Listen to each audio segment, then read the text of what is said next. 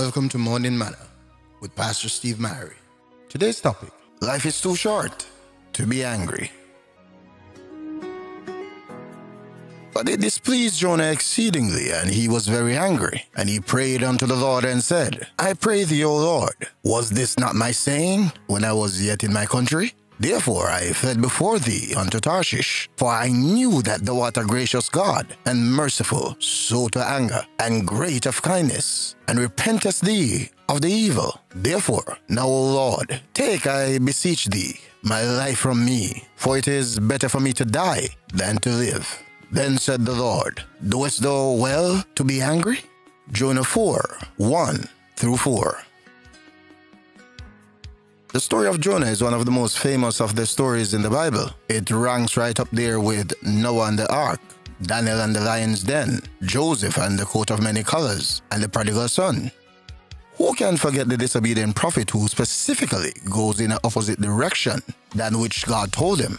This story has everything in it. It has a rebellious prophet running from God, little boats and big storms, big waves and a big fish. That fish was a sort of school for Jonah.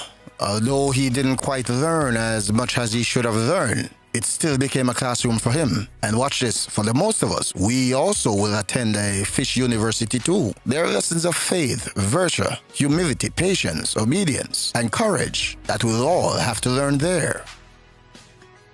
We may not be swallowed by a literal fish, but there will be whales that goes by other names to teach us things. Big fish called sorrow, failure, defeat, poverty, and even bereavement.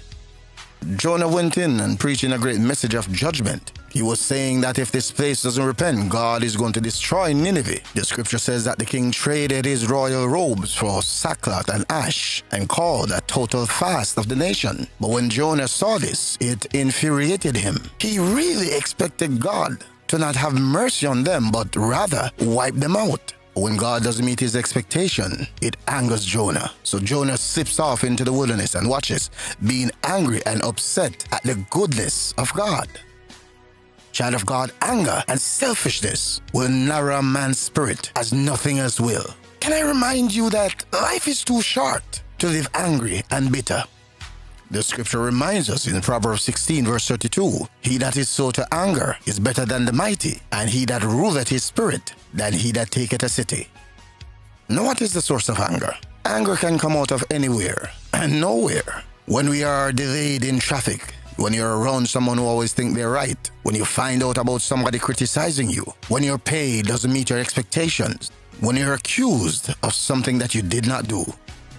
Life is full of frustrations, and if you're not careful, they can turn you into a very small person. The Bible is full of men who allowed their anger to get the best of them, and they pursued others to literally take their life from them. We see Saul pursuing David, Succoth after Gideon, Korah after Moses, and the Pharisees after Jesus. Anger can destroy every relationship that you've ever had around you.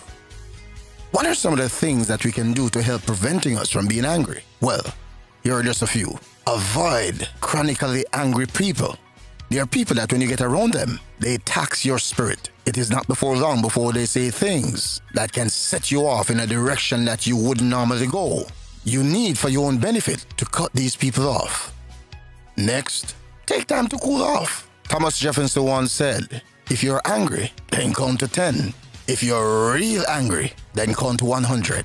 In other words, there is something important about cooling off. Sometimes you have to just walk away. Hey, you might even use some of that energy and cut a tree down. If we're not careful in these situations where we are terribly angry, we can say things that will set on fire a relationship to the point of it being irreparable. And lastly, choose to forgive. There's an old saying that says, keep short accounts.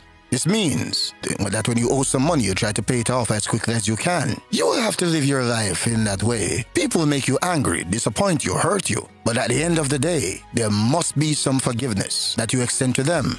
Perhaps I could say not so much for their sake as for yours. Matthew 6 tells us, and forgive us of our debts as we forgive our debtors. How long will you allow anger to get the better of you?